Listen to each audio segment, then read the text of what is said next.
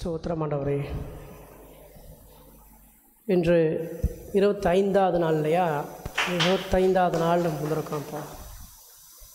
25வது length நாட்களின் மீட்டிங்கு வந்த உங்கள் அனைவரையும் அமேசிங் கிரேஸ் மினிஸ்ட்ரி சார்பாக வரவேற்கிறோம். இயேசுவின் நாமத்திலே உங்களை ஆசீர்வதிக்கிறேன். உண்மையிலேயே இது ஒரு பெரிய கிருபை. பாருங்கள், பாட்டெல்லாம் படித்த மாதிரி முகவரி இல்லாமல் இருந்தும் இல்லாமல் இருப்பது இல்லையா? இல்லை, முகவரி இல்லை அப்படிங்கிறது மட்டும் பெருசு இல்லை, அதை விட கொடுமையானது இருந்தும் இல்லாமல் இருப்பது. அது நாங்கள் நல்லா அனுபவிச்சிருக்கிறோம். சொத்து இருந்தும் இல்லாமல் இருப்பது, பணம் இருந்தும் உபயோகம் இல்லாமல் இருக்கிறது, திறமைகள் இருந்தும் பயன்படாமல் இருப்பது. இதுக்கு முன்னாடி இருந்து அதெல்லாம் மாற்றக்கூடிய சக்தி தேவனிடம் மட்டும்தான் இருக்குது. பாருங்கள், அவரால் மட்டும்தான் முடியும். அது இப்போ நம்ம பார்த்து வர்றதெல்லாம் பார்த்திங்கனாக்கா எல்ஷடாய் அப்படிங்கிறத பற்றி பார்த்துட்டு வரோம். எல்ஷடாய்ன்றதில் நம்ம ஃபஸ்ட்டு போஷிக்கிறாருன்னு பார்த்தோம். போஷித்து நம்மளை எப்படி நரிஷ் பண்ணுறாரு, நம்மளை எப்படி செழிப்பாக்குகிறாருன்னு பார்த்தோம். அப்புறம் ஊற்றுகிறான்ற தலைப்பில் வரும்போது இப்போ ஆவியை ஊற்றுகிறாருன்னு பார்த்துட்ருக்கோம். இதுக்கு முன்னாடி கிரேஸ் ஊற்றுகிறார், கிருபையை ஊற்றுகிறாருலாம் பார்த்தோம். இப்போது 2 நாளைக்கு முன்னாடி என்ன பார்த்தோம்னு யாராவது சொல்ல முடியுமா? கடைசியாக எதை விட்டோம்?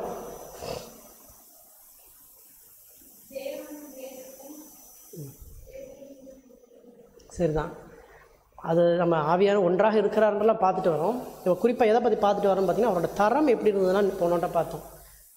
அந்த ஆவி, அவர்கிட்ட இருக்கிற ஆவியோட தரம், குவாலிட்டி எப்படி இருக்குது அப்படிங்கிறத பார்த்துட்டு வந்தோம். கடைசியாக அப்புறம் இப்போ எதில் விட்டோம் அப்படின்னு பார்த்திங்கன்னா, சாத்தான் நம்மளை டிசீவ் பண்ணுறான். அதாவது ரெவலேஷன்ஸில் பார்த்த மாதிரி மோசம் போக்குகிறான் அப்படின்றத பார்த்தோம். அதில் தான் நம்ம நேற்று 2 நாளைக்கு முன்னாடி விட்டோம்.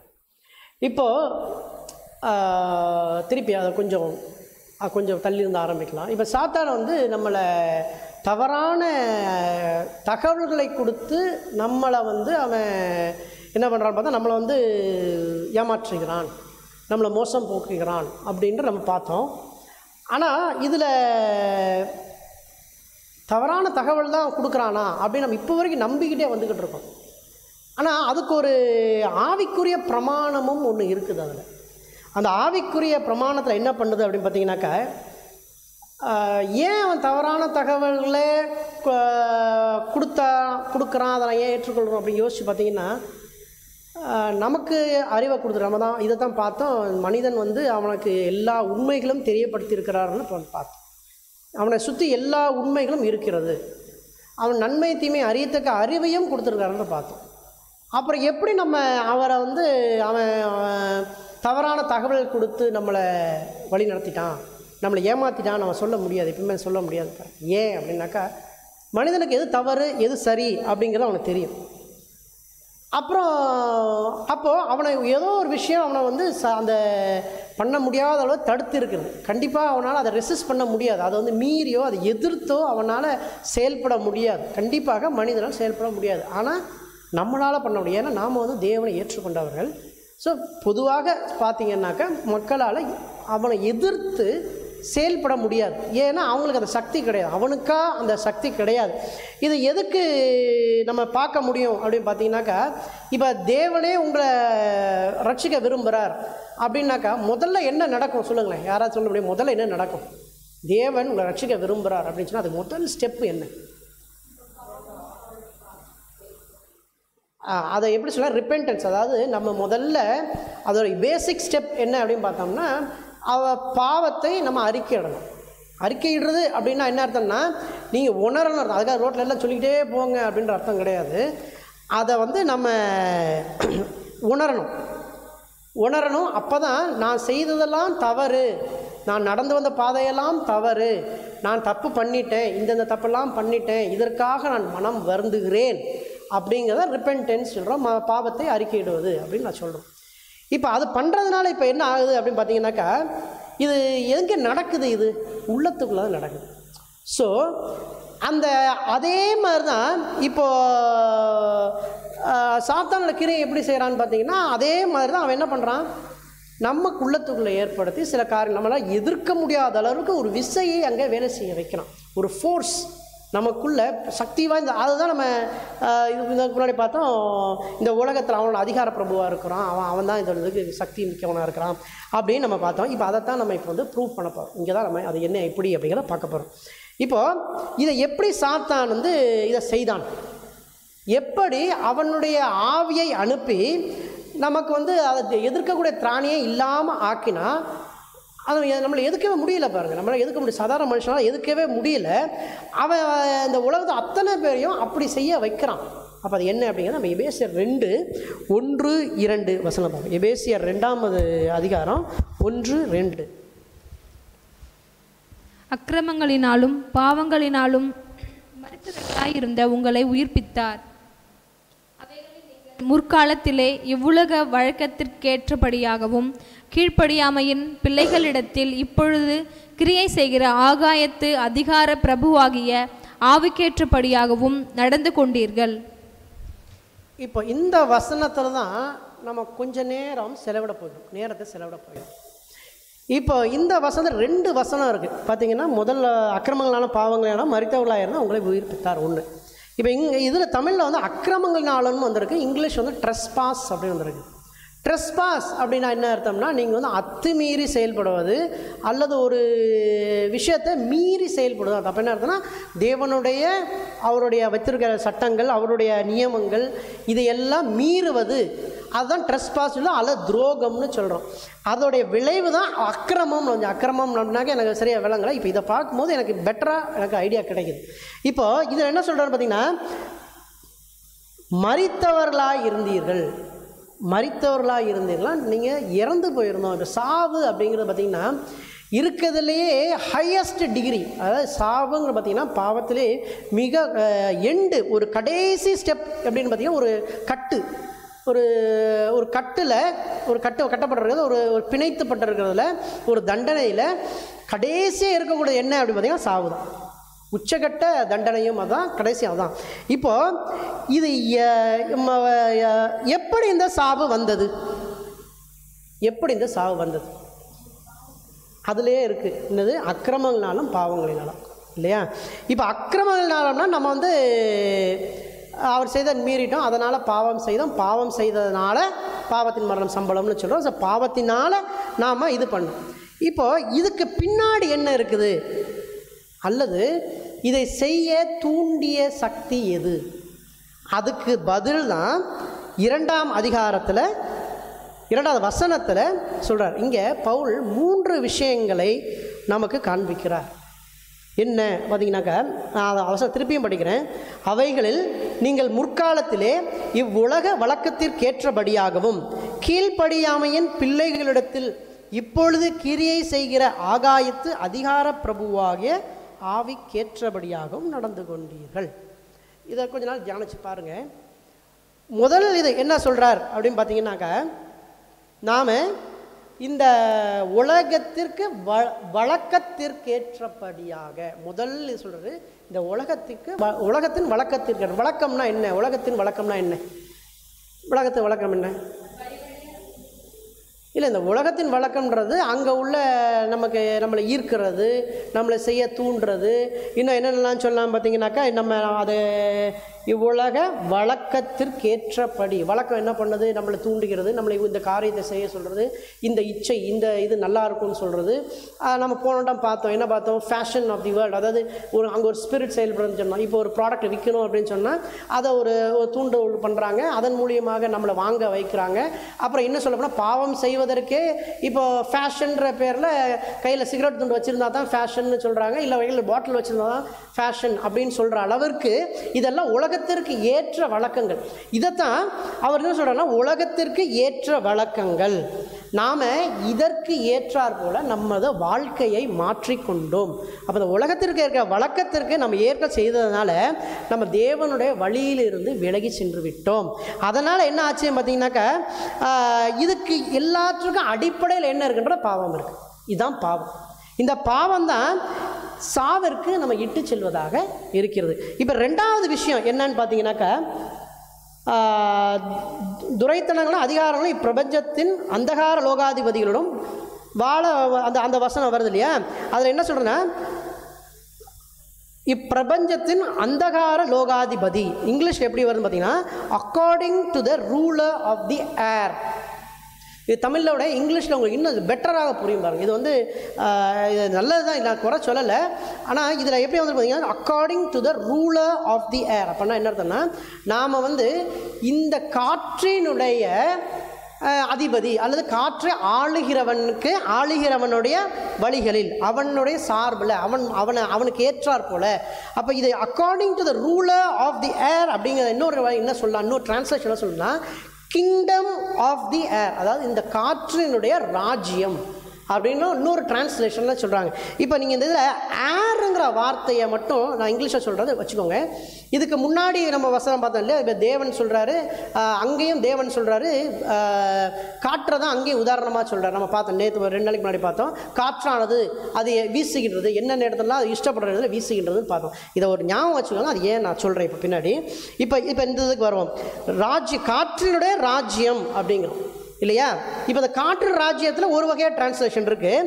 இதை நம்ம என்ன சொல்கிறாங்கன்னாக்கா கிங்டம் ஆஃப் தி ஏர் அப்படின்றத கிரேக்கத்தில் என்ன சொல்கிறாங்கன்னா, இது ஆஃப் தி ஏர்னு சொல்லலாம், இந்த ஏர்னு சொல்லலாம். ஆஃப் தி ஏர், இந்த ஏர். அப்போ என்ன அர்த்தம்னா காற்றினுடைய ராஜ்யம், இன்னொன்று காற்றில் உள்ள ராஜ்யம்.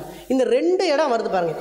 இந்த இடத்துல தான் அப்போது உங்களுக்கு புரியுதுன்னு நினைக்கிறேன், காற்றினுடைய ராஜ்யம், காற்றின் உள்ள ராஜ்யம். அப்போ இந்த இடத்துல தான் ஆவிக்குரிய பிரமாணத்தை நம்ம டச் பண்ண ஆரம்பிக்கும் அங்கே. அப்போ ஏதோ ஒன்று செயல்படுது இல்லையா. இப்போ இது ஒரு கரெக்டான விளக்கம். இப்போ அந்த 3ஆவதை நம்ம பார்க்க போகிறோம். இப்போ என்ன அப்படின்னு பார்த்தீங்கன்னாக்கா, நம்ம ஏற்கனவே இப்போ சொன்னோம் இல்லை, இப்போ அந்த இந்த தேவன் முதல்ல காற்றை தான் அவர் உதாரணமாக சொல்கிறார். தமிழில் என்ன வந்துச்சுன்னா, காற்றானது அது எங்கெங்கே வீசுகின்றது, அது என்னென்ன விருப்பப்படுறது வீசுதுன்னு பார்த்தோம். ஆனால் இங்கிலீஷில் எப்படி வந்துச்சு, விண்ட் எங்கெங்கே போகணுமோ விண்ட் அப்படின்னா ஏர் இன் ஆக்ஷன்னு பார்த்தோம்.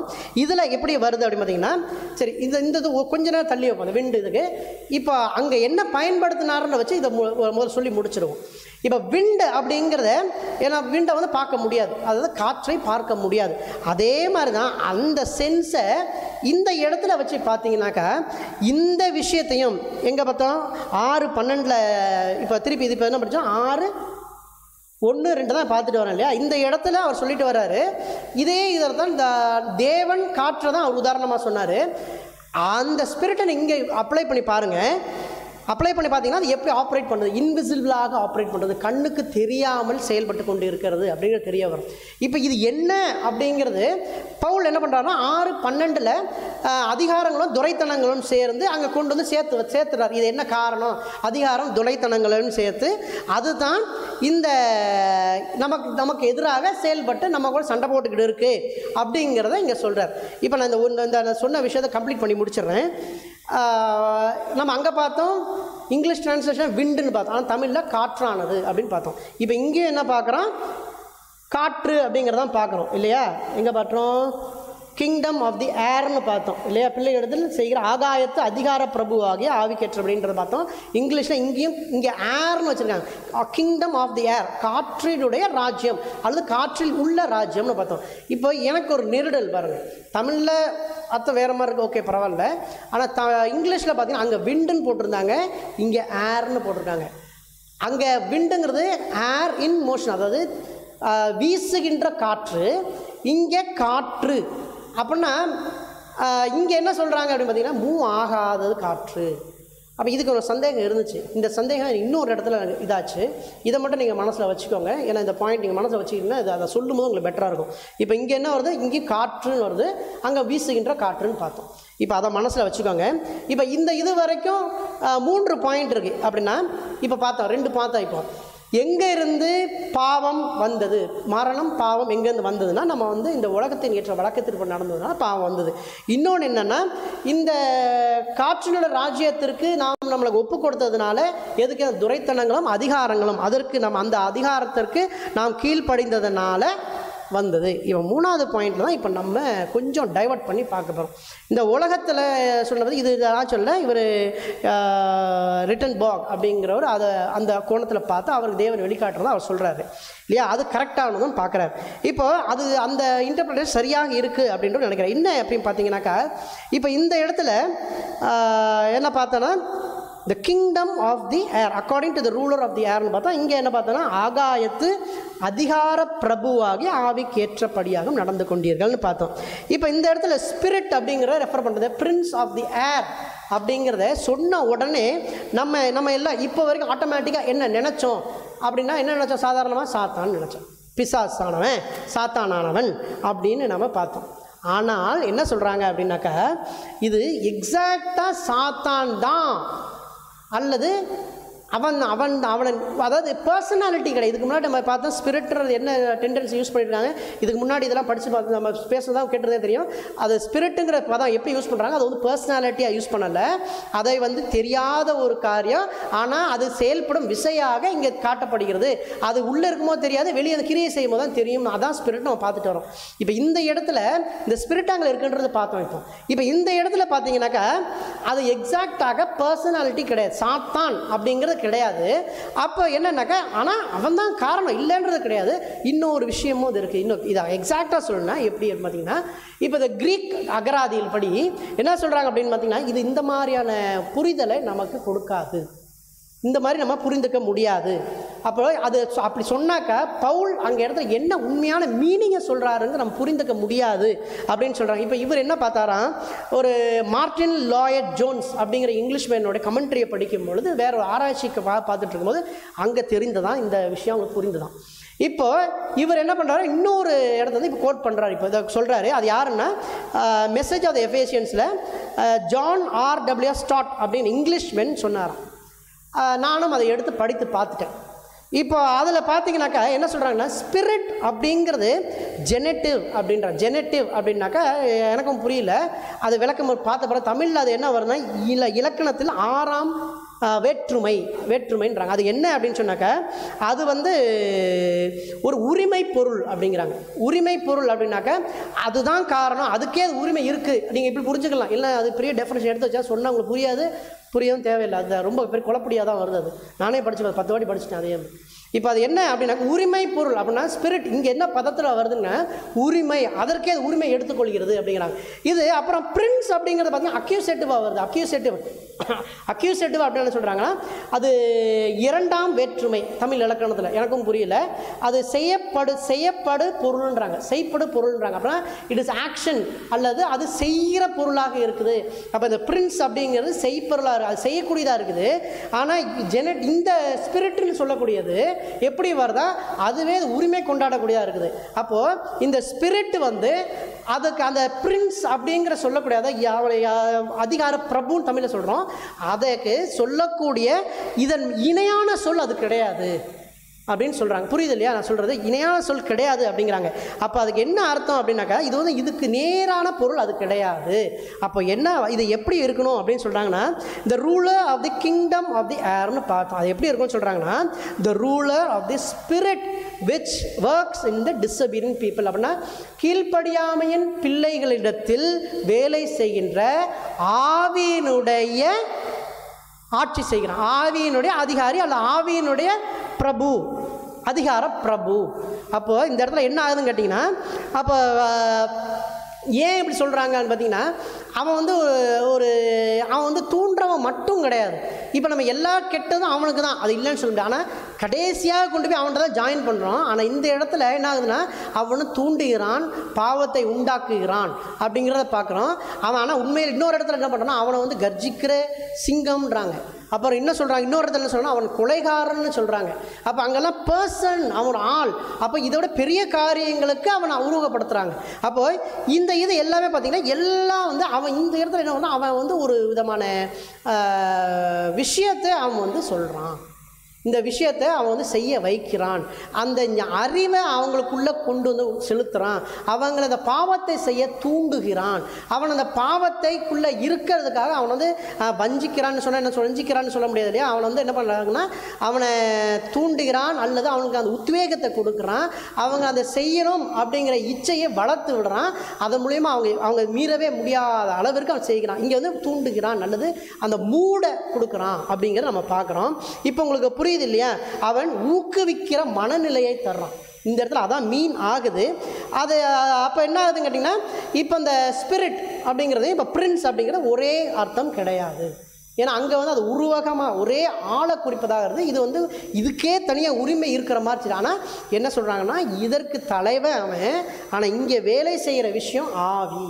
இந்த இடத்துல ஆவிக்குரிய பிரமாணம் வருது. சரி, இந்த அந்த ஒரு விஷயத்தை கம்ப்ளீட் பண்ணி முடிச்சிருவோம். அது என்ன சொன்னேன்னா, நான் சொன்னேன் இல்லையா, சந்தேகம் எனக்கு வந்துச்சு. அங்கேயும் ஏர்ன்னு இருக்குது, இங்கிலீஷில் பார்த்தீங்கன்னா அங்கேயும் இங்கிலீஷில் வரல, தமிழில் வந்து காற்றுலாம் வந்திருக்கு.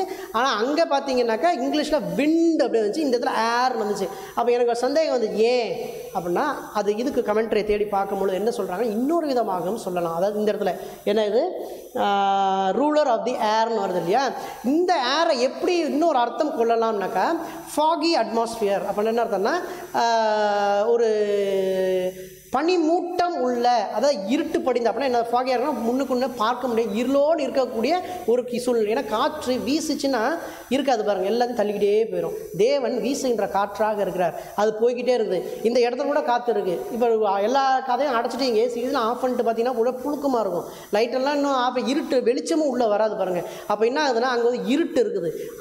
சாத்தானுக்கு அதான் பிடிக்கும்.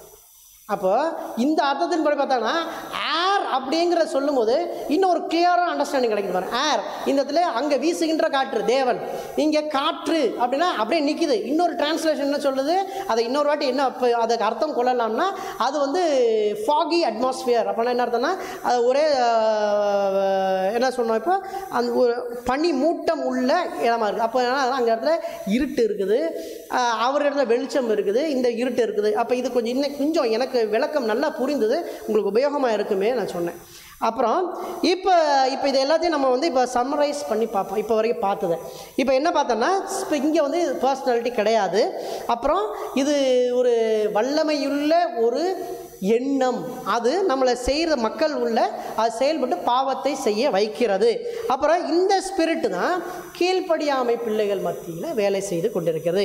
இதை நம்ம பார்க்க முடியாது, அது நம்ம மைண்டில் வேலை செய்து என்ன பண்ணுதுன்னு பார்த்தீங்கன்னா செயல்பட்டு அவங்களே பாவத்துக்குள் செல்லுது. அதனால தான் இந்த வசனத்தை முடிக்கும்போது பவுல் என்ன சொல்கிறார் அப்படி பார்த்தீங்கன்னாக்கா, தேவன் நம் வாழ்க்கையில் குறுக்கிட்டார், நாமளும் அதுக்கு செத்து போய் தான் இருந்தோம், இன்னொரு பாவங்களால மரித்தவர்களாக உங்களை உயிர்ப்பித்தார், அவர் உள்ள வந்து நமக்குள்ள கிரியை செய்து அவர் நம்மளை மாற்றினார். ஸோ இந்த இடத்துல என்ன வருதுன்னா சாத்தான் மட்டுமே கிடையாது, அவருடைய ஆவி, சாத்தானுடைய ஆவி இந்த இடத்துல செயல்பட்டு கொண்டு இருக்கிறது. இப்போ சாத்தான் இப்போ இதை எப்படி செய்தான் அப்படின்னு பார்த்தோன்னா, இந்த தீமையான ஒரு கொள்கை இப்போ சாத்தான் அப்படின்னு பார்த்தோன்னா அவன் இது எல்லாத்துக்கும் தலைவனாக இருக்கிறான், இது எல்லாத்தையும் கண்ட்ரோல் செய்யவனாக இருக்கிறான். இப்போ இந்த விஷயத்தெல்லாம் அவன் எப்படி பண்ணுறான், இப்போ தேவன் வந்து இது எல்லாத்தையும் படைத்தார் இல்லையா. இப்போ சாத்தானுக்கு வந்து இது எல்லாம் பிடிக்காது, அவன் வந்து அதுக்கு எதிராக இருக்கிறான், அதெல்லாம் உடச்சி போடணும்னு நினைக்கிறான். இது எல்லாத்தையும் மனித இனத்தையே அவன் கண்ட்ரோல் செய்யணும், எல்லாத்தையும் நம்ம ஆட்டி படைக்கணும் அப்படின்னு பார்த்து அவன் என்ன பண்ணுறான், நம்மளை டாமினேட் பண்ணுறான். நம்மளை வந்து அவன் எடுத்துக்கொண்டு அவன் வந்து நம்மளை நம்ம மூளையை மாற்றி நம்மளை செயல்பட வைத்து நம்ம மாற்றுகிறான்னு பார்க்குறோம். இப்போ இது எப்படி இது நடக்க ஆரம்பிக்குது அதை நம்ம புரிந்துக்கிட்டோம்னா, இது எப்படி இந்த ஸ்பிரிட் எப்படி வேலை செய்யுது அப்படின்னு நம்ம புரிந்துக்கிறது ரொம்ப அவசியமாக இருக்குது. பாருங்கள் எப்படி வேலை செஞ்சான்னு பார்த்தீங்கன்னாக்கா, ஆதாமும் ஏவாளும் இருக்கும்பொழுது என்ன பண்ணான்னா அவர்களோட மைண்டில் இதை கொண்டு போய் சேர்த்தான். அதை என்ன பண்ணாங்கன்னா இன்ஃபெக்ட் பண்ணான் அப்படின்ற ஒரு நோய் வருது அப்படின்னு சொல்லி இன்ஃபெக்ஷன் வருது, திடீர்னு ஒரு நோய் வந்துச்சுன்னா அந்த இன்ஃபெக்ஷன் சொல்கிறாங்க இல்லையா, அது வந்து தொட்டவனை பரம்பு வியாதியாக மாதிரி இருக்குது. அப்போ என்ன பண்ணால் அவங்களுடைய மேலே அவங்கள ஆதாமையும் ஏவாளும் என்ன பண்ணான்னா அவங்களுக்குள்ள இந்த எண்ணத்தை உள்ளே புகுத்துகிறான். அப்போது ஆதாம் ஏவாள் என்ன பண்ணுறான்னா அவங்களோட சுய விருப்பத்தின் பேரில் இதை எடுத்துக்கொள்கிறாங்க. அவங்கள எடுத்துக்கொண்டதுனால என்ன ஆகுதுன்னு பார்த்தீங்கன்னாக்கா அவங்க அதுக்கு அனுமதியும் கொடுக்குறாங்க. பாருங்கள், அனுமதி கொடுத்ததுனால என்னாச்சுன்னா அவங்க சிந்தையில் அவங்க உள்ளத்தில் அவன் கிரியை செய்து அவன் அங்கு இந்த பாவத்திற்கெல்லாம் தகப்பனாக மாறுகிறான். யார்? சாத்தான். இந்த ஸ்பிரிட்டை ரூல் பண்ணுறாங்க இல்லையா. அப்போ அங்கே வந்து என்ன பண்ணுறான்னா இது எல்லாத்துக்கும் தகப்பனாக மாறுகிறான். அப்போ மொத்தமே இருந்து 4 பேர் தான், அதாவது 2 பேர் முதல் வந்தாங்க, அப்போ காயின் ஆபேல் வந்தாங்க, அப்போ மொத்தம் 4 பேர் இருக்கிறாங்க அந்த இடத்துல. அந்த இடத்துல இவங்கள் மத்தியில் அவனுடைய இதை காட்டி அப்புறம் காயின் அவனையும் அவனுக்குள்ளேயும் இந்த இதை வந்து பலமாக இன்ஃபெக்ட் பண்ணுறான். என்ன அர்த்தம்? அவங்களுக்கு மேலே தொற்று வியாதியை தொற்ற வைக்கிறான். தொற்ற வைத்ததுனால என்னாச்சுன்னா காலம் மாற ஒருத்தர் மாற்றி வர இப்போ என்ன ஆகி போச்சுன்னா ஒரு தொடு வியாதி மாதிரி ஆகிப்போச்சு. இங்கே உள்ளே வந்த உடனே எல்லாருக்குமே அது வந்துருச்சு. வந்ததுனால என்ன ஆச்சுன்னா எல்லாருக்கும் சாபம் வந்தது. இந்த ப்ராசஸ் தான் அவங்க என்ன ஆச்சு அப்படின்னு பார்த்தீங்கன்னாக்கா ஒரு சிக்கன் பாக்ஸோ இல்லை இது மாதிரி பார்த்திங்கன்னா இந்த வியாதி எப்படி வருதுன்னு பார்த்திங்கன்னா தொட்டவுனே வந்துடும். அப்படியே அதான் காற்று அடித்ததுன்னு வச்சுக்கோங்களேன். காற்று அடிச்சோன்னா அவன் தொத்து வியாதியுமே ஏன்ட்டது உங்களுக்கு அங்கே அப்படி போய்கிட்டே இருக்கும் பாருங்க. அந்த மாதிரி இங்கே எல்லா இடத்துக்கும் மாறி மாறி மாறி மாறி இப்போ வந்து இப்போது இந்த உலகத்திற்கே அவன் அதிபதியாக, இந்த உலகத்திற்கே அவன் ராஜாவாக அவன் வாழ ஆரம்பித்து விட்டான். இப்போ உங்களுக்கு புரியுது இல்லையா அந்த ப்ராசஸ் எப்படி அப்படிங்கிறது தெரியுது இல்லையா? இப்போ யோவான் 8:43 நானே படிச்சிடுறேன். என் வசனத்தை நீங்கள் ஏன் அறியாமல் இருக்கிறீர்கள்? என் உபதேசத்தை கேட்க மனதில்லாதிருக்கிறதினால் அல்லவா? இப்போ என்ன சொல்கிறாங்க? அவங்க கேட்க முடியாதுன்னு கிடையாதுங்க, அவங்க கேட்குறாங்க, எல்லாம் கேட்குறாங்க இல்லையா? கேட்குறாங்க. என்ன சொல்கிறாரு? அறியாமல் இருக்கிறீர்கள், என் வசனத்தை நீங்கள் அறியாமல் ஏன் அறியாமல் இருக்கிறீர்கள்? என் உபதேசத்தை கேட்க மனதில்லாத இருக்கிறீர்கள். ஏன் அப்படி சொல்கிறாருனாக்கா, கேட்காமலாம் இல்லை, அவங்க காது கேட்கத்தான் செய்யுது. ஆனால் இந்த மறுதளிக்கிற ஆவி இருக்குல்ல, மறுதளிக்கிற கொள்கை வந்துட்டுச்சு இல்லையா? அதனால் என்ன ஆகுதுன்னா அவங்களுக்குள்ள வேலை செய்து கொண்டு இவங்க செய்ய விடாமல் தடுக்குது. இப்போ நம்ம அது ஏன் அப்படி செய்யுதுங்கிற பார்க்க போகிறோம். ஏன் அப்படின்னாக்கா யோவான் 8:44 அடுத்த வசனத்தை பார்த்தீங்கன்னாக்கா, நீங்கள் உங்கள் பிதாவாகிய பிசாசானவனால் உண்டானவர்கள், உங்கள் பிதாவினுடைய இச்சைகளின்படி செய்ய மனதாய் இருக்கிறீர்கள். அவன் ஆதி முதற்கொண்டு மனுஷ கொலைபாதகனாய் இருக்கிறான். சத்தியம் அவனிடத்தில் இல்லாதபடியால் அவன் சத்தியத்திலே நிலை நிற்கவில்லை. அவன் பொய்யனும் பொய்க்கு பிதாவுமாய் இருக்கிறபடியால் அவன் பொய் பேசும்போது தன் சொந்தத்தில் எடுத்து பேசுகிறவன். சொன்னவன் பார்த்தோம் இல்லையா? அவன் பிதாவாயிட்டான், நமக்குள்ளே வந்து அவன் என்ன பண்ணுறான் அப்படின்னாக்கா நமக்கே வந்து பிதாவாக மாறிவிட்டான். எல்லாருக்கும் தாத்தாவாக ஆகிட்டான், இப்போ தாத்தாவே ஆகிட்டான். இப்போ எல்லாருக்கும் உள்ளே வந்து இந்த விஷயந்தான் நம்மளை இந்த ஒரிஜினலாக எங்கே தொற்று வந்துச்சு அப்படின்னு பார்த்தீங்கன்னா ஆரம்பத்தில் ஆதியில் வந்துச்சு. அங்கே ஆரம்பித்தது இப்போ வரைக்கும் கண்டினியூ பண்ணிக்கிட்டு இருக்கு. அவன் இந்த அற்புதமான சக்தியெல்லாம் பார்த்தீங்கன்னா நம்மளை தேவனுக்கு முன்னாடி நிற்க முடியாது. இந்த அற்புதமான சக்தி அவனுடைய எந்த சக்தியும் வந்து தேவனுக்கு முன்னாடி அது ஒன்றுமே பண்ண முடியாது. அது அந்த சக்தி இல்லை அப்படின்னாக்கா பெரிய பிரச்சனையாக நமக்கே பார்த்திங்கன்னா அது ரொம்ப பெரிய பிரச்சனையாக. ஆனால் என்ன இங்கே விஷயம் பார்த்திங்கன்னா அந்த தேர்வு செய்ய வேண்டியது தான். அதை நம்ம தான் தேர்வு செய்ய முடியும். எப்படி தேர்வு செய்ய முடியும்னா இதுக்கு தான் தேவன் ஆவியானவரை நமக்கு கொடுக்கிறார். இந்த ஆவியானவரை கொடுத்து என்ன பண்ணுறாருன்னு பார்த்தீங்கன்னாக்கா நம்மளை தேர்வு செய்ய உதவி செய்கிறார். இப்போ இதே பிரின்சிபலை தான் பார்த்தீங்கன்னாக்கா ஒரு கோயின்சிடன்ஸ் கூட சொல்லலாம்.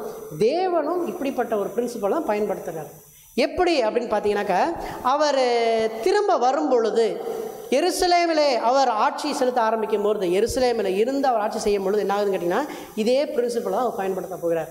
எப்படின்னு பார்த்தீங்கன்னா இதுக்கு எனக்கு என்ன இணையாக என்ன சொல்லலாம் பார்த்தீங்கன்னாக்கா ஜீவ தண்ணீர் உள்ள தண்ணீர் என்னோட அந்த அவருடைய சிங்காசனம் புரண்டு ஓடும் வசனம் வரும். அப்போ ஜீவ தண்ணீருள்ள ஆறு மாதிரி பெருக்கெடுத்து அங்கேருந்து ஓடும் அப்படின்ட்டு சொல்ல மாதிரி ஓடி என்ன பண்ணுமா அவருடைய இந்த உலகத்தையும் எல்லா விதமான இதையும் அது திரும்ப கொண்டு வரும். அந்த பழைய அழகுக்கு கொண்டாடுறா திருப்பி ரெஸ்டோர் பண்ணும் அப்படின்னு சொல்கிறாங்க. இது ஆனால் என்னென்னா தண்ணியாக இருக்காது.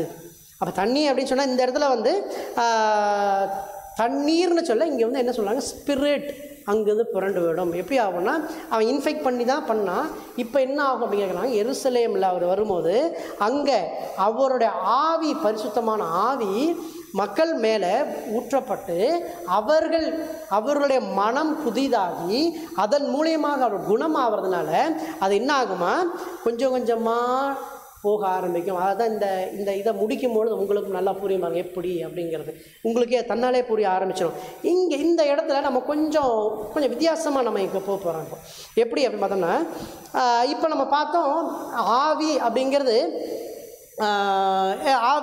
தேவனுடைய உள்ளத்தின் சாரம் அப்படிங்கிறத பார்த்தோம்.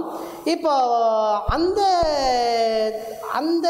ஆவி அந்த சாரம் தான் தேவன் பயன்படுத்துகிற இந்த எல்லாம் உருவாக்கக்கூடிய சக்தி எல்லாமே அந்த இடத்துல இருந்தால் ஆரம்பித்தது அப்படின்னு பார்த்தோம். அவருடைய மொத்த விஷயமும் எங்கே இருக்குது அப்படின்னு பார்த்தீங்கன்னாக்கா அந்த பரிசுத்த ஆவியில் தான் இருக்குது.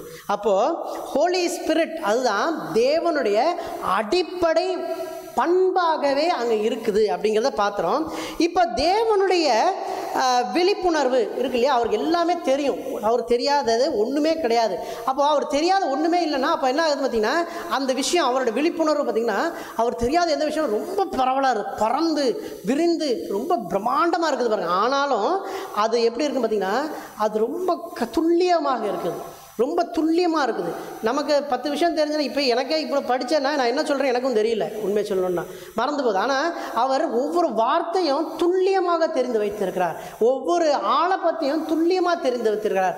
அவரை ஆனால் அவர் ஞானம் எவ்வளோ இருக்குது, இன்ஃபினிட்டின்னு தான் போடணும். அப்போ பெருசாக போய்கிட்டே இருக்குது. ஆனால் அவர் வந்து துல்லியமாக இருக்கிறார், அவர் அவ்வளவுக்கு சரியாக இருக்கிறார் பாருங்கள். இப்போ அவர் வந்து அவர்கிட்ட எதையுமே மறைக்கவும் முடியாது. அப்போது என்ன பண்ணுறாருன்னா அதை சரி பண்ணுறதுக்கு என்ன பண்ணுறாரு, உடனடியாக ஏதோ ஒன்று ஆயிடுச்சுன்னா உடனடியாக அவர் அனுப்பிச்சு சரி செய்கிறார். இப்போ இந்த விஷயத்தில் நமக்கு ஒரு சிறிய பங்கு இருக்குது. நம்ம சிறிய அளவில் நமக்கும் ஒரு சிறிய பங்கு அவரோடு சேர்ந்து இருக்கும்பொழுது சிறிய பங்கு இருக்குது.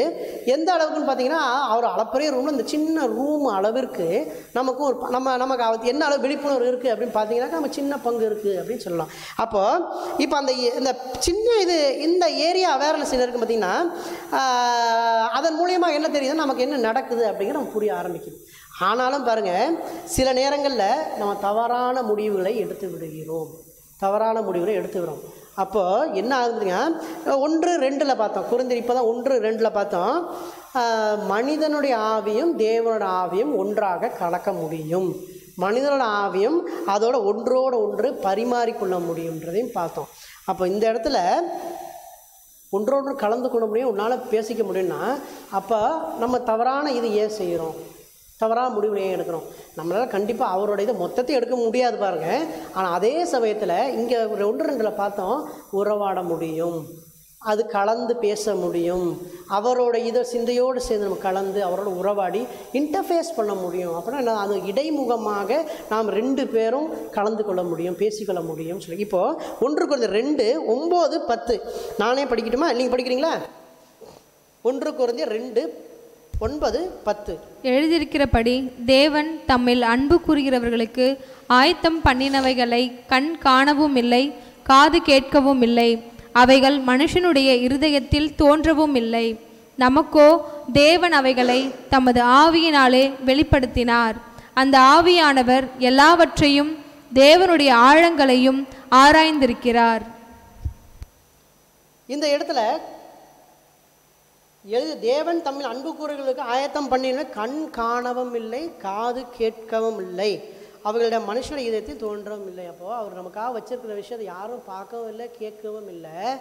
இதில் குறிப்பாக என்ன விஷயத்தை நம்ம பார்க்கணும்னு பார்த்தீங்கன்னா 3 விஷயத்தை எதுக்கு இதை நம்ம இதுக்கு முன்னாடி என்ன பார்த்தோம், நம்ம அவருடைய இது பெருசாக இருக்குது, ஆனால் நம்ம தரான் ஜட்ஜ்மெண்ட் பண்ணுறோம்.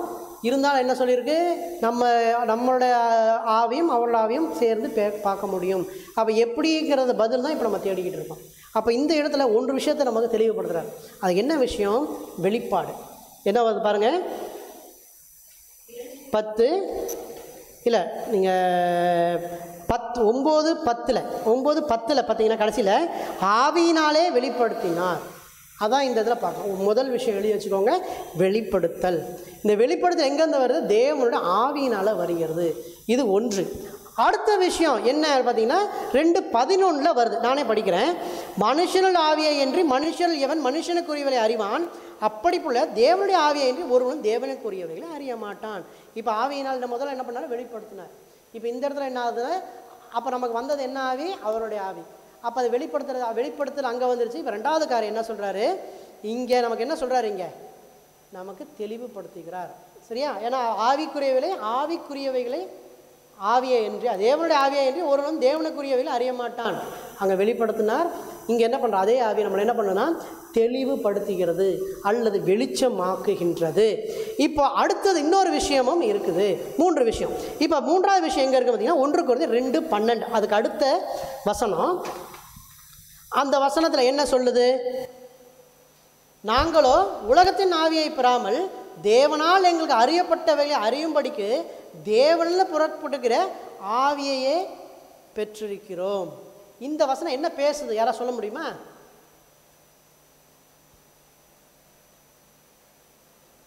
இது என்ன சொல்லுது, இது என்ன சொல்லுதுன்னா, அது எங்களுக்கு இன்ஸ்பிரேஷன் கொடுக்குது, அது எங்களுக்கு உத்வேகத்தை கொடுக்குது, அது எங்களுக்கு ஒரு தூண்டுதலை கொடுக்கிறது. இப்போ இந்த 3 விஷயந்தான் நம்மளை பரிசுத்த ஆவியானா நமக்கு வெளிக்காட்டுது. என்னது, ஒன்று வெளிப்பாடு, இன்னொரு தெளிவுபடுத்தி நமக்கு வந்து என்ன வெளிச்சப்படுத்துகிறது, மூன்றாவது நம்மளை செயல்பட வைக்கிறது. இந்த 3 விஷயந்தான் நம்மளுடைய என்ன ப்ரூவ் பண்ணுறது அப்படின்னு பார்த்தீங்கன்னா, தேவனோட ஆவி நம்மளோட ஆவியோட கலக்க முடியும், நம்மளோட ஆவியோட அவரோட ஆவி பேச முடியும், நம்மளோட ஆவியும் அதுவும் உறவாட முடியும். உறவாடுறா என்ன ஆகும்னா இந்த 3 விஷயத்தை கொடுக்க முடியும். அப்போ என்ன ஆகுது அப்படின்னா, ஒரு பெரிய விஷயத்தை தகப்பனாக முடியும். தகப்பனாக முடியும்னு என்ன அர்த்தம்? பல எண்ணங்கள் உருவாக்க முடியும். உருவாக்குவதற்கு தகப்பனாக அது மாற முடியும். இப்போ சங்கீதம் 104:30 போங்க. நான் படிக்கிறேன். நீர் உம்முடைய ஆவியை அனுப்பும் போது அவைகள் சிருஷ்டிக்கப்படும், நீர் பூமியின் ரூபத்தை புதிதாக்குகிறீர். என்ன ஆகுதுன்னா, பூமியை புதிதாக்க முடியும். அப்போ என்ன ஆகுது, இதோட கான்டெக்ஸ்ட் என்ன அப்படின்னு பார்த்தீங்கன்னாக்கா, இப்போ உலகப்பிரகாரமான உலகத்தை காட்டு. உலகப்பிரகாரமான உலகத்தை அதான் நடந்தது. நம்ம ஆதி என்ன பண்ணுறோம், சாத்தான் வந்து ஆதியாகமம் 1:1-2 நடுவில் ஒரு விஷயம் நடந்துச்சுன்னு பார்த்தோம். அதை நம்ம அண்டர்ஸ்டாண்டிங் ஜெனிசஸில் படித்தோம். அப்போது அவனுடைய சண்டை, ஒரு யுத்தம் நடக்குது. அந்த யுத்தத்தினால் என்ன ஆகுதுன்னா மொத்தமாக அழிக்கப்படுது, இல்லாமல் ஆகப்படுது. அப்போது தேவன் என்ன சொல்கிறாருன்னா, உம்முடைய ஆவியை அனுப்பினீர். அப்போ அங்கே என்ன ஆகுது, எல்லாமே புதிதாக படைக்கப்பட்டது. இப்போ தான் நம்ம இப்போ என்ன பார்த்தோம், இப்போ இதை நம்ம வந்து இப்போ ஸ்பிரிச்சுவலாக அப்ளை பண்ணி பார்க்க போகிறோம். 1:2 இப்போ கொஞ்ச நேரத்துக்கு முன்னாடி பார்த்தோம் இல்லையா, 1 கொரிந்தியர் 2ஆம் அதிகாரத்தில் நம்ம பார்த்தோம். இப்போ இதே தான் ஸ்பிரிச்சுவல் ப்ராசஸில் என்னது, ஆவிக்குரிய விஷயத்தை என்ன நடந்துச்சு அப்படின்னு பார்த்தீங்கன்னா, என்னது வெளிப்படுத்தப்பட்டது, நமக்கு விளக்கப்பட்டது, தெரிவிக்கப்பட்டது, அப்புறம் செயல்பட நமக்கு அதிகாரத்தை கொடுத்தது. இப்போ இதைத்தான் ஸ்பிரிச்சுவல் இதுலேயும் ஆகுது. அப்போ என்ன பண்ணுறாருன்னா, அவருடைய ஆவியை, இது என்ன சொல்லுது, உம்முடைய ஆவியை அனுப்பும்போது அவைகள் சிருஷ்டிக்கப்படும். இப்போ அவருடைய ஆவியை அனுப்பும் பொழுது அது சிருஷ்டிக்கப்படுகின்றது. எப்படி சிருஷ்டிக்கப்பட்டது, 3 விஷயத்தை பார்த்தோம். எப்படி இப்போ என்ன சொல்கிறாருன்னா, நம்மளுடைய சாயலாக மனிதனை உருவாக்குவோம் அப்படின்னு சொல்கிறார் இல்லையா. அப்போ என்ன ஆகுதுன்னா, இது வரும்பொழுது இந்த ஸ்பிரிச்சுவல் உருவாக்கம், ஸ்பிரிச்சுவல் கிரியேஷன் நடந்தும்போது என்ன ஆகுதுன்னு அப்படின்னு பார்த்தீங்கன்னா, நம்மளுடைய சாயலை உருவாக்குவோம் அப்படின்னு சொல்லும்போது அங்கே இந்த இடத்துல நேரடியாக யார்கிட்டலாம் இது நடக்குது அப்படின்னு பார்த்தீங்கன்னா, அவர் நேரடியாக கூப்பிடுற ஒருத்தருக்கு இது நடக்குது, நேரடியாக அழைக்கிற ஒருத்தருக்கு இது நடக்குது. பர்சனலாக அவங்க தனித்தனியாக சந்திக்கிற மனிதர்கள் மத்தியில் இது நடக்குது. அப்போது என்ன ஆகுது, அவர் அவங்கள சந்தித்து அவர்களை அழைத்து தேர்ந்தெடுத்து என்ன பண்ணுறாருன்னா, அவரை போல் சாயல மனிதனை உருவாக்கி எப்படி அனுப்புகிறார், இந்த அவரோட ஆவியை அனுப்பி இந்த 3 விஷயங்கள் நடப்பித்து என்ன செய்து, முதல்ல வந்தவுடனே அவர்களுக்கு வெளிப்படுத்துகிறது, அப்புறம் அவங்களுக்கு எல்லா விதமான விஷயங்களும் தெளிவுபடுத்துகிறது, எல்லாவற்றையும் புரிய வைக்கிறது. புரிய வைத்து என்ன பண்ணுது, அவங்கள செயல்பட வைக்கிறது. செயல்பட்டினால் அது மூலியமாக செயல்பட்டு தேவனுடைய எல்லா காரியங்களையும், அவருடைய பர்பஸ், அவர் என்ன காரணத்துக்காக செய்கிறாரோ அதை செய்ய அவர்களை உத்வேகப்படுத்துகிறது. இந்த இடத்துல 3 பெரிய வித்தியாசங்களை நம்ம பார்க்க முடியுது. பாருங்க, இது என்ன அப்படின்ற முன்னாடி நம்ம ஃபஸ்ட்டு என்ன பார்த்தோம்னா, தேவனுடைய ஆவிக்கும் நம்மளுடைய ஆவிக்கும் ஒரு வித்தியாசம் இருக்குது. என்ன பார்த்தோம்னா, கண்ணுக்கு தெரிந்து நமக்கு புரிதல் என்ன பார்த்தோம்னா, அது வந்து ஹோலி அப்படின்னா என்ன அர்த்தம், ஹோலி அப்படின்னா அது வித்தியாசமானது. இப்போ ஆனால் நீங்கள் இந்த ஹோலிங்க அந்த வசனம் எங்கெங்கெல்லாம் வருதோ அதையெல்லாம் நீங்கள் தொடர்ந்து பார்த்துட்டே வந்தீங்கன்னா ஒரு விஷயம் நல்லா புரியும். அது வெறுமனே வித்தியாசம் கிடையாது, வெறுமனே அது விசித்திரமானது கிடையாது. அது என்னன்னா, இது எல்லாவற்றையும் விட தனியாக வெட்டி எடுக்கப்பட்டது. இதுதான் அது. ஆனால் நம்ம கம்பேரே பண்ண முடியாது. பாருங்கள், இது வித்தியாசம். அப்போ வித்தியாசம்னு சொன்னால் என்ன சொல்லலாம், அப்படின்னா என்னுடைய ஆவியும் அவளாக கம்பேர் பண்ணால் தான் இதுக்கு அது வித்தியாசமாக இருக்குது. அல்லது விசித்திரமாக இருக்குது அப்படின்னாக்கா கம்பேரிசன் பண்ணுறதுக்கு நம்மளோட ஆவியை வைக்கிறோம் இல்லையா. ஆனால் நீங்கள் இந்த எங்கெங்கெல்லாம் ஹோலி ஸ்பிரிட் அப்படின்னு பார்த்துட்டே வந்தீங்கன்னா என்ன புரியும் என்பது, இது எல்லாம் தனியாக வெட்டி இதற்கெல்லாம் மேலே வைக்கப்பட்டதாக பார்க்க முடியும். எல்லாவற்றுக்கும் மேலாக சுத்தமானதாக புனிதமானதாக நாம் இதை பார்க்க முடியும். அதுதான் நம்மளை உத்வேகப்படுத்துகிறது, நமக்கு பலத்தை தருகிறது. ஆனால் சாத்தானுடைய வழிகள் அப்படி கிடையாது. நம்மளுடைய வழி சுத்தமாக கிடையாது, நம்மளோட ஆவி சுத்தமாக அப்படி கிடையவே கிடையாது. என்னென்னா, முதல் பாயிண்ட்டு, தேவனுடைய ஆவி புனிதமாக இருக்கிறது ஒன்று. இன்னொன்று, அதுக்கு இருக்கிற அதுக்குள்ள அறிவு என்னென்னா எந்த அளவுக்கு நம்மளுக்குள்ள அதால் நமக்குள்ளே மாற்ற முடியும், நமக்குள்ளே அதை கொடுக்க முடியும்னா அதுக்கு அளப்பறிய முடியாது, அதை அளக்கவே முடியாது பாருங்கள். அந்த அளவுக்கு அது இன்ஃபினைட்டாக இருக்குது, அந்த அளவுக்கு எனர்ஜி மிக்கதாக இருக்கிறது. 2. இப்போ 3வது பாயிண்ட் என்னன்னாக்கா, அது சொல்ல முடியாத அளவுக்கு, எண்ண முடியாத அளவுக்கு ஞானத்தாலும் அது முதிர்ச்சியாகவும் இருக்கிறது. அப்போ என்ன பார்த்தோன்னா அறிவில் இருக்குதுன்னு பார்த்தோம், ஞானம் இருக்குது பார்த்தோம். இப்போ அந்த அறிவு ஞானத்திலே பார்த்தா அது ஒரு பெரிய விளக்கம் கொடுக்கும். அறிவு எப்போ வரும் பார்த்தா புத்தகத்தில் தான் வரும் அறிவு. அது ஞானம் அப்படிங்கிற என்ன வந்து அந்த ஞானம், அந்த அறிவு செயல்படும் போது தான் ஞானமாக மாறும். அதாவது விஸ்டம் அப்படின்னா பட்டறிவுன்னு சொல்கிறோம். பட்டு தெரிந்து கொள்வது. நாலேஜ் அப்படிங்கிறது ஏட்டறிவு, அதாவது புக்கிலேருந்து கிடைக்கிறதுன்னு சொல்கிறோம். இப்போ இந்த இடத்துல அதான் இப்போ இது இன்னும் பெட்டராக புரியுங்களேன். அவர் அறிவில் நிறைந்திருக்கிறார். அந்த அறிவை நமக்குள்ளே இது இன்னும் உங்களுக்கு பின்னாடி போகும்போது இன்னும் புரியும் உங்களுக்கு. அந்த அறிவை நிறைந்திருக்கிறார் 2வது பாயிண்ட்டு. இப்போ 3வது என்ன ஆகுதுன்னா, அவர் சொல்ல முடியாத அளவிற்கு ஞானத்தால் நிறைந்திருக்கிறாரு, முதிர்ச்சி அடைந்திருக்கிறார். அப்போ என்ன ஆகுதுன்னா அதெல்லாம் செயல்பட்டு கொண்டு இருக்கிறது, செயல்பட்டு இருக்கிறது. அதனால் அவர் முதிர்ச்சியாக இருக்கிறாரு. அங்கே தான் தேவனுடைய நீதி இருக்கிறது, அங்கே தான் அவருடைய குணம் இருக்கிறது. அப்போ அவருடைய வல்லமை எப்படி இருக்குது? 3 விதமாக இருக்கிறது. எப்படி இருக்குது? ஒன்று வந்து தூய்மையாக இருக்குது, ஒன்று வந்து அறிவு மிக்கதாக இருக்கிறது, இன்னொன்று பார்த்திங்கன்னா குணம் உள்ளதாக இருக்கிறது. அப்போ இந்த ஞானத்தில் என்ன இருக்குது? ஞானம் நிறைந்த முதிர்ச்சி அடைந்த இந்த விஷயம் தேவன் இருக்கிறது, அவ்வளோ வல்லமை இருக்குது. அந்த வல்லமையில் என்னென்ன இருக்குது? அந்த வல்லமை 3 விதமான தன்மைகள் இருந்ததாக இருக்குது. 3 விதமான தன்மைகள் கொண்டு என்னென்ன இருக்குது? தூய்மையானதாக இருக்கிறது, அறிவு உள்ளதாக இருக்கிறது, அப்புறம் என்ன இருக்குது? குணம் நிறைந்ததாக இருக்கிறது. இப்போ தேவன் வந்து டைம் இருக்குது, ஓகே, நோ ப்ராப்ளம். தேவன் வந்து மிகப்பெரிய படைத்தவர் மட்டும் இல்லை, படைத்தவர் மட்டும் கிடையாது. அவர் என்ன பண்ணுறது? அவர் நம்மளை பயிற்றுவிக்கிறாராக இருக்கிறார். அவர் நமக்கு சொல்லியும் தரார். சொல்லித்தரல அவரை விட பெட்டர் டீச்சர் யாருமே கிடையாது பாருங்க. அப்போது வேர்டு வந்து வார்த்தை தான் எல்லா அறிவுக்கும் அடிப்படையாக இருக்கிற வார்த்தை தான்.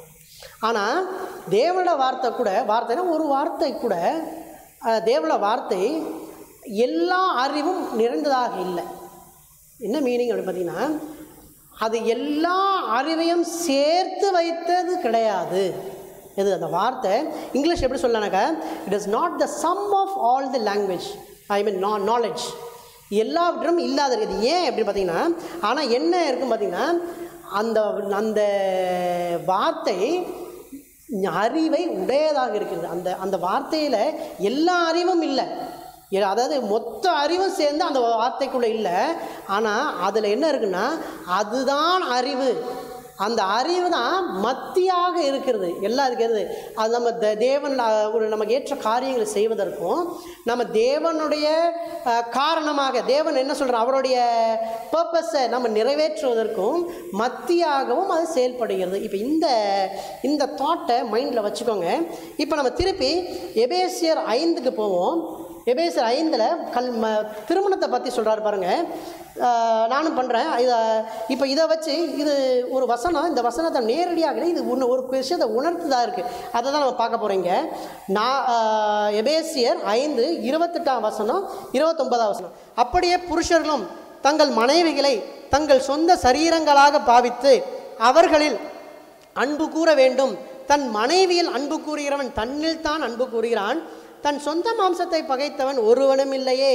கர்த்தர் சபையை போஷித்து காப்பாற்றுகிறது போல ஒவ்வொருவரும் தன் மாம்சத்தை போஷித்து காப்பாற்றுகிறான். இல்லை சம்மந்தமே இல்லாமல் சொல்கிறீங்களே அப்படின்னாக்கா, இந்த இதில் ஒரு ரொம்ப முக்கியமான ஒரு கோட்பாடு அடங்கி இருக்கிறது. ஒரு முக்கியமான கோட்பாடு இங்கே ஒரு ஒரு ஒரு என்ன சொல்ல கிளிம்மர் அப்படின்னா என்ன அர்த்தம்னா, நம்ம ஓரளவுக்கு ஒரு கண்ணை மூடி திறக்கிற மாதிரியாக லைட்டாக அங்கே ஒரு விஷயம் தெரியுது. என்ன விஷயம் அப்படின்னா, யாருக்குமே தோற்கிறதுக்கு, வாழ்க்கையில் தோற்கிறது யாருக்குமே விருப்பம் இல்லை. எல்லாருமே ஜெயிக்க தான் பார்க்குறாங்க இல்லையா. அவன் உண்மையான வெற்றி என்ன அப்படின்னு தெரியாட்டாலும் அவன் ஜெயிக்கணும், எல்லாருமே ஜெயிச்சு தான் ஆகும் அப்படின்னு தான் பார்க்குறான். அவனுக்கு அதுக்கு தேவையான என்ன சொல்கிறதுனா வில்லுன்னா என்னது, அதுக்கு தேவையான செய்யக்கூடிய வாஞ்சை இல்லாமலும் இருக்கலாம், அல்லது பொறுமையும் இல்லாமல் இருக்கலாம், அல்லது அவனுக்கு தெரிய வேண்டிய அவனுக்கு வாய்ப்புகள் கூட கிடைக்காமல் இருக்கலாம். ஆனாலும் அந்த வெற்றியை, அந்த சக்ஸஸை அவன் அடையணும்னு தான் நினைக்கிறான். எல்லாருமே அப்படி. இதில் என்ன இருக்குன்னா, இதை ஒரு அவன் உடம்பை பற்றி சொல்லுது இல்லையா, அந்த அளவுக்கு அவன் உடம்பை போஷிக்கிறான் அப்படின்னா அவன் அந்த அளவுக்கு யாருமே என்ன காரணம் என்ன ஆனாலும் சரி அவனுடைய எல்லா விஷயத்தையும் பயன்படுத்தி அவனுக்கு என்னென்னலாம் தெரியுமோ எல்லாத்தையும் பயன்படுத்தி அவனுக்கு எது நல்லதோ அதை செய்து கொள்கிறான். அவன் எதை நினைக்கிறானோ அது நன்மையாக இருக்கலாம், தீமையாக இருக்கலாம், அது வேறு விஷயம், அது வேறு சப்ஜெக்ட். ஆனால் அவன் சக்ஸஸ் பண்ணணும்னு பார்க்குறான், அவன் அதில் ஜெயிக்கணும்னு பார்க்குறான், அவன் அதில் சந்தோஷப்படணும்னு பார்க்குறான், அதில் ப்ராஸ்பரஸாக இருக்கணும்னு பார்க்குறான். அது அவனுக்கு என்ன விஷன்ஸாக இருந்தாலும், அவனோட ஆசை என்னவாக இருந்தாலும் எதாக இருந்தாலும் அது எல்லாவற்றிலும் அவன் தோற்கக்கூடாது அப்படிங்கிறத பார்க்குறான். இப்போ இதில் இன்னொரு எண்ணத்தை நம்ம புகுத்தி பார்ப்போம். அது என்ன அப்படின்னு பார்த்திங்கன்னா, எல்லா மனிதனும் அவன் ஒரு ஃப்ரீ மாரல் ஏஜென்ட். அது அவன் தனியாக அவனால் முடிவெடுக்க முடியும். அவனுக்கு அவன் இஷ்டத்துக்கு என்ன வேணாலும் செய்ய முடியும். அவன் மனதில் என்ன தோணாலும் அவன் செய்ய முடியும். செய்யலாமா இல்லையா? அவன் செய்யலாம் இல்லையா? என்ன வேணாலும் செய்யலாம். அப்போது அவனால் ரேப்பும் பண்ண முடியும், திருடவும் முடியும், கொலையும் பண்ண முடியும், அவன் கெடுதலும் பண்ண முடியும், என்னென்னலாம் அவனுக்கு செய்யணும்னு தோணும் அதையும் செய்ய முடியும். இதுக்கு முரணாக ஆப்போசிட் டைரக்ஷன்லேயும் செய்ய முடியும். அது அவனுடைய எண்ணத்தை பொறுத்தது. அப்போது இந்த இப்போ ரெண்டு விஷயம் பார்த்தாங்க. இதையும் நம்ம முதல்ல ஒரு விஷயத்தை மைண்டில் வைக்க சொன்னேன். என்ன விஷயம் பார்க்க சொன்னால் வார்த்தை. அந்த வார்த்தை எல்லா அறிவும் அதில் கிடையாது அந்த வார்த்தையில். ஆனால் அது எல்லாத்துக்கும் மத்தியாக இருக்கிற அந்த வார்த்தை, அந்த அறிவு கொடுக்குற அந்த அறிவு, வார்த்தையில் உள்ள அந்த அறிவு எல்லாவற்றுக்கும் மத்தியாக இருக்கிறது அப்படின்னு பார்த்தேன். இப்போ இந்த எண்ணத்தையும் இப்போ ரெண்டு விஷயம் பார்த்தோம். அதையும் நீங்கள் எடுத்து பார்த்தீங்க அப்படின்னு சொன்னாக்கா, இதில் என்ன ஞானம், என்ன அறிவு வேண்டும், எப்படி அது உண்மையான வெற்றி என்ன, உண்மையான சக்ஸஸ் என்ன அப்படிங்கிறத நீங்கள் பார்க்கணும், புரிந்து கொள்ளணும் அப்படின்னு பார்த்தீங்கன்னாக்கா, அங்கே அதே இந்த 1 Corinthians 2 சொன்ன அந்த 3 விஷயங்கள் தான் நமக்கு தேவை. என்னென்னது? வெளிப்பாடு, தெளிவு, அப்புறம் செயல்பாடு. இந்த 3 விஷயம் எதை யாரை பற்றி? தேவனை பற்றி. அதான் ஆவியானவர் பற்றி. இந்த விஷயம் இருந்தால்தான் இப்போ நம்ம என்ன தேர்ந்தெடுக்க போகிறோம், நம்மளுடைய இலக்கு என்ன, சக்ஸஸ்னால் என்ன, அப்போ அது நம்மளுடைய ஆம்பிஷன் என்ன, இது எல்லாமே நம்ம பார்க்க முடியும். இப்போ இது எல்லாத்தையும் இன்னொரு விஷயம் எப்படி சொல்லலாம் அப்படின்னாக்கா, முதல்ல நமக்கு தெரிய வேண்டும். என்ன தெரியணும்? நமக்கு தேவன் தான் என்பது நமக்கு தெரியும் என்பது நமக்கு தெரியணும். புரியுதுல்ல? நமக்கு ஒன்று தெரியணும். என்ன தெரியணும்? இது தேவன் தான் என்பது நமக்கு தெரியுங்கிறது முதல்ல நமக்கு தெரியும் இல்லையா? தெரியுமா நமக்கு? ஏன்னா நிறைய நேரத்தில் நம்ம டவுட் பட்டிருக்கிறோம் இல்லையா?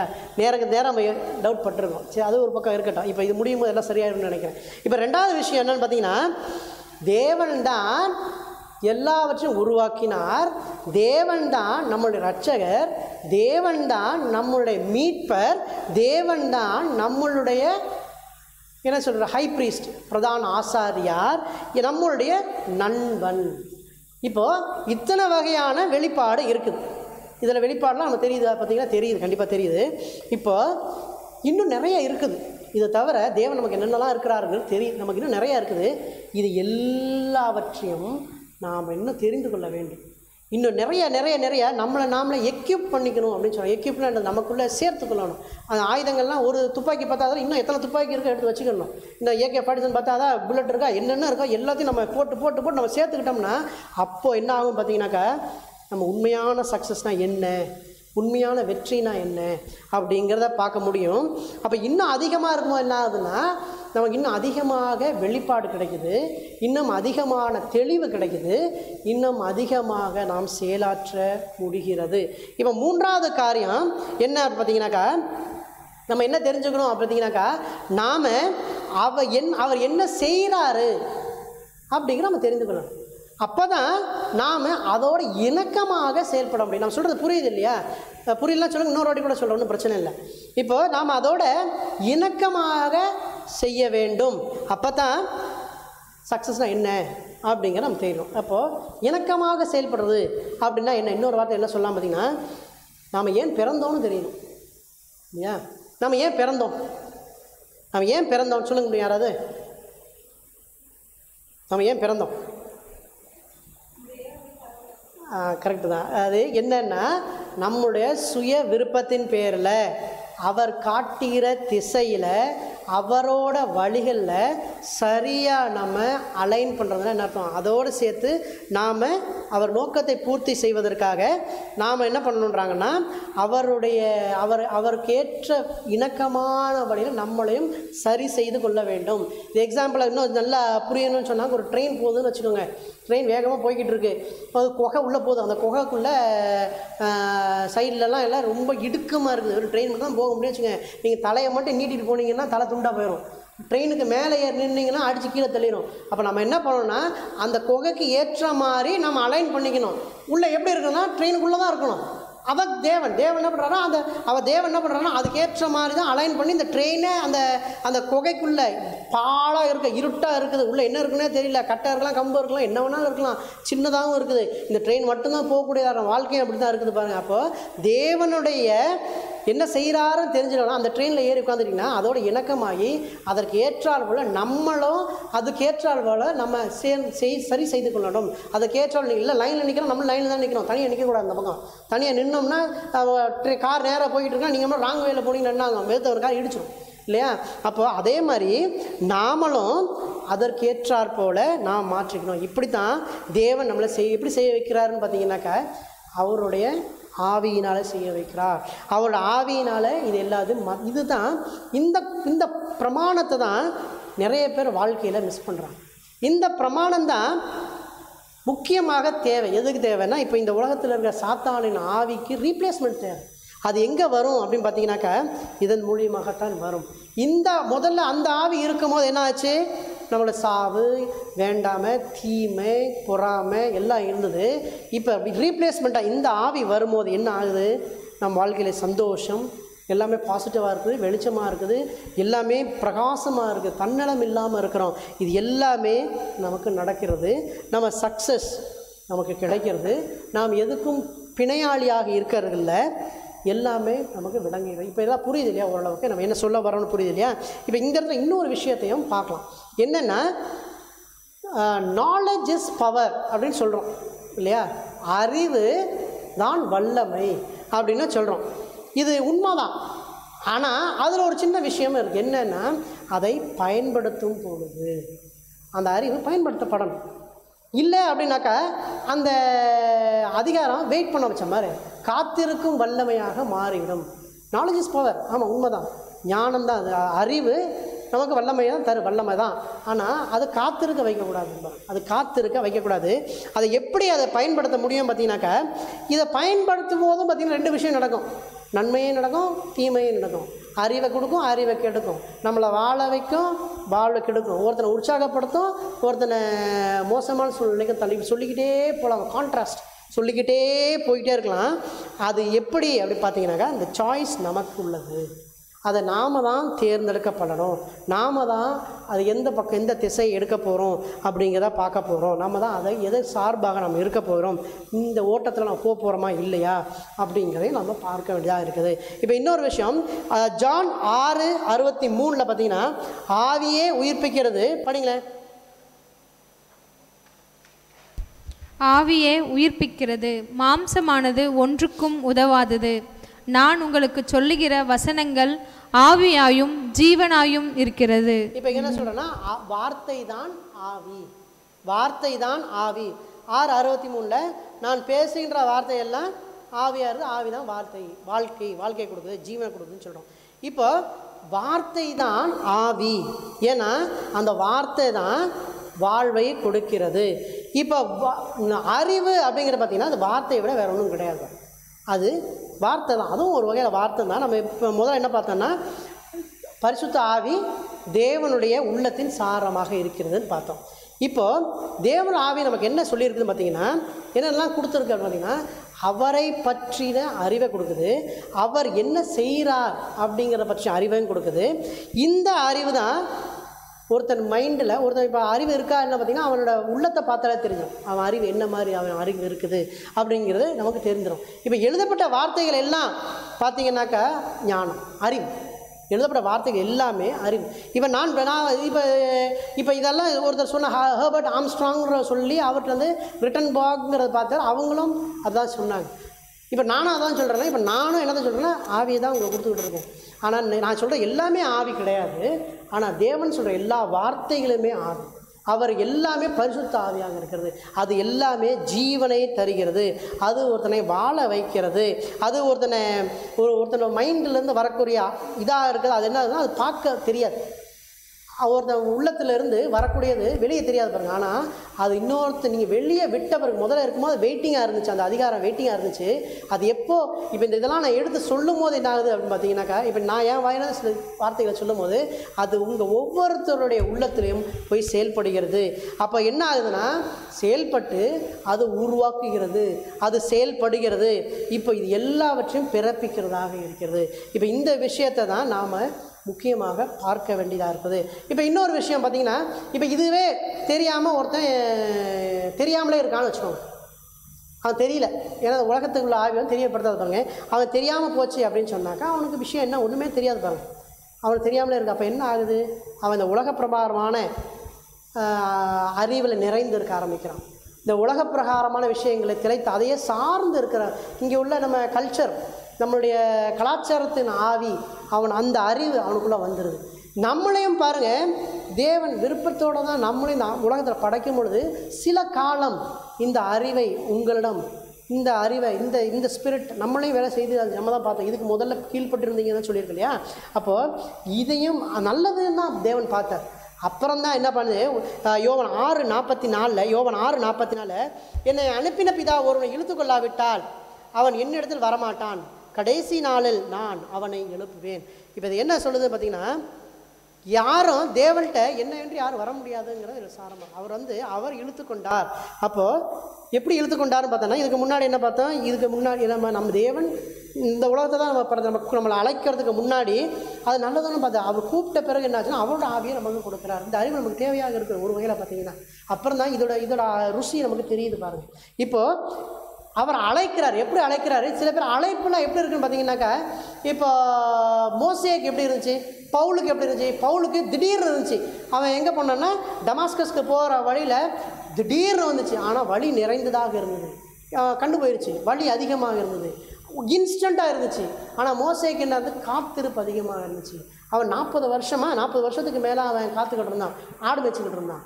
சில பேருக்கு சில பசங்க சின்ன வயசுலேயே பசங்க என்ன பண்ணுறாங்க, விசுவாசியாக சர்ச்சிலே சபையிலே வளரக்கூடிய பிள்ளைங்க அவங்க என்ன சொல்கிறேன்னா, அவங்களுக்கு இது ஈவெண்ட்டாக கிடையாது. இவங்க இப்போ 2 பேருக்கும் அது ஒரு ஈவெண்ட், அது ஒரு பெரிய ஈவெண்ட்டாக வாழ்க்கையில் நடந்துச்சு. ஆனால் இந்த பிள்ளைக்கு என்ன சொல்கிறாங்க, அவன் ஏற்கனவே அந்த சூழ்நிலையே வர்றதுனால அவன் சுத்தப்படுத்தப்பட்டுட்டான். அவன் ஏற்கனவே இந்த மாதிரி அவன் நல்லபடியாக மாறிவிட்டான். அவங்க ஏற்கனவே அந்த வெளிப்பாடு எல்லாம் வந்து விட்டது. இப்போ இது மாதிரி தான் என்ன ஆகுதுன்னா, தேவன் நம்மளோட உறவாடி அவரே வெளிப்படுத்துகிறார். முதல்ல என்ன பார்த்தோம், வெளிப்படுத்தி நம்மளை தெளிவுபடுத்தி நம்மளை செயலாற்றுகிறார். அப்போ தான் நமக்கு உண்மையான சக்ஸஸ் இருக்குது. இதுதான் உண்மையான இந்த ஆவியினுடைய அர்த்தமாக இருக்கிறது. இதான் பெஸ்ட்டாக இன்னும் நிறைய அவன் தெரிந்துக்கிட்டே இருக்கிறோம் பாருங்கள். அது ஏன்னா அப்போ தான் நம்ம இன்னும் அதிகமாக தெரிய அந்த க்ளோஸ்னஸ் வரும். நம்ம தப்பான ஜட்ஜ்மெண்ட் எடுக்க மாட்டோம், நம்ம தப்பான முடிவுகள் எடுக்க மாட்டோம். இவ்வளோ தெரிந்த பிறகு நிறைய பேர் தப்பான முடிவுகள் எடுக்கிறோம். ஏன்னா நான் உள்பட எல்லாருக்குமே. ஆனால் தேவன் என்ன சொல்கிறார், எல்லாத்தையும் உனக்கு காட்ட விரும்புகிறேன். நான் மனசில் என்னென்னலாம் நினச்சிருக்கணும் அதெல்லாம் உனக்கு தெரியப்படுத்த விரும்புகிறேன். ஒன்றுமே உனக்கு மறைக்க விரும்பலை, யாருமே பார்த்ததில்லை, யாருமே அதை இது பண்ணாமல் இருந்ததில்லை அப்படின்னு சொல்கிறார் பாருங்கள். அப்போ அவ்வளோ பெரிய தேவன் நமக்கு காட்ட விரும்புகிறார். பரிசுத்த ஆவியை அனுப்பி நம்மளை வெளிக்காட்ட விரும்புகிறார். அப்படிப்பட்டவர் தான் நம்மளுடைய தேவன். இந்த ஆவியை தான் நாம் ஒவ்வொருவரும் பெற்றிருக்கிறோம். இந்த ஆவி தான் தேர்ந்தெடுத்திருக்கிறார், நம்மளை யாராவது அழைத்திருக்கிறார். சும்மா நம்ம உட்கார்ந்துருக்கல, இந்த ஆவியை நமக்கு ஊற்றுவதற்காகத்தான் நம்மளை கொண்டு வந்திருக்கிறார் பாருங்கள். இது எல்லாம் இப்படி தான் நடக்க வேண்டும் என்று இருக்கிறது. இதாங்க அவர் கொடுக்குற ஆவி, இதுதான் அவருடைய பரிசுத்த ஆவி, இதைத்தான் செய்கிறது. இதற்கு இதாகத்தான் என்ன ஆகுதுன்னாக்கா, தேவன் இந்த ஆவியை நம்ம ஊற்றுவதற்காகத்தான் தேவன் 2000 வருஷத்துக்கு முன்னாடி மரித்து ரத்தம் சிந்தி மரித்தார். இந்த ஆவியை தான் அவர் கொடுப்பேன்னு சொன்னது. இந்த ஆவி தான் உங்களுக்குள்ளும் எனக்குள்ளும் ஊற்றப்பட்டது. இந்த ஆவி தான் பெந்தகோஸ்தே நாள் அன்னைக்கு ஊற்றப்பட்டது. தேற்றோட அனுப்புவேன்னு சொன்னவர் தான் இந்த ஆவியானவர். இதை நினைவு கூறும் விதமாகத்தான் இந்த அப்பத்தையும் இந்த ரசத்தையும் நாம் பருகிறோம் பாருங்க. இது அப்படியே மாறுது அப்படிலாம் இல்லை, இது நினைவு கூறுகிறோம். நமக்கு நம்ம மைண்டில் சொல்லிக்கிட்டே இருக்கிறோம். தேவன் மரித்தார், அவரோட மாம்சத்தை நமக்காக கொடுத்தார், அவர் நமக்காக இந்த மாம்சத்தை இதை பிக்கும் போது நம்ம என்ன சொல்கிறோன்னா, அவர் எனக்காக பிக்கப்பட்டார். இதை குடிக்கும் போது அவரோட குருதியை நமக்காக அவர் கல்வாரியில் சிந்தினார். அதன் மூலியமாக நமக்கு ரட்சிப்பு வந்தது. அதன் மூலியமாக தேவன் நம்மேல் ஆவியை ஊற்றினார். இப்போ நம்ம எப்படி இருக்கிறோம்? நம்ம 3 பேரும் சேர்ந்து 3 பேர் அவர் தேவனும் பிதாவும் ஒன்றாக நம்ம கூட வந்தார். இப்போ நம்ம கூட வந்ததுனால இப்போ நம்மளும் சேர்ந்து அவரோடு இருக்கிறோம். அவரோடு சேர்ந்து இருக்கிறோம். அவரோட ஃபேமிலி எப்படி இருக்கிறோம்? நீங்களும் அதே மாதிரி உங்களோட அந்த அப்பா மகன் 2 பேர் சேர்ந்து ஒரே ஆவி அவங்களோட இருந்து உங்களோட ஆவியும் ஒன்றாகி அவரோட ஒன்றாக இருக்குது. என்னோட ஆவியும் அங்கே இருக்குது, ஒவ்வொரு அவங்க ஒன்று இருக்குது. அப்போ எல்லாம் சேர்ந்து உலகத்தில் எல்லா ஆவியும் அவருக்குள்ள ஒன்றாக இருக்கிறது, ஒரே சதையாக இருக்கிறது, ஒரே அணுவாக இருக்கிறது, ஒரே சதையாக இருக்கிறது. என்ன ஒன்றாக இருக்கிறது. அதைத்தான் இதன் மூலியமாக நம்ம புரிந்து கொள்ள வேண்டும் பாருங்க. இப்போ இந்த அப்பத்தை பிக்கும் பொழுது ஞாபகம் வச்சுட்டு பித்து உண்டுருவோம்.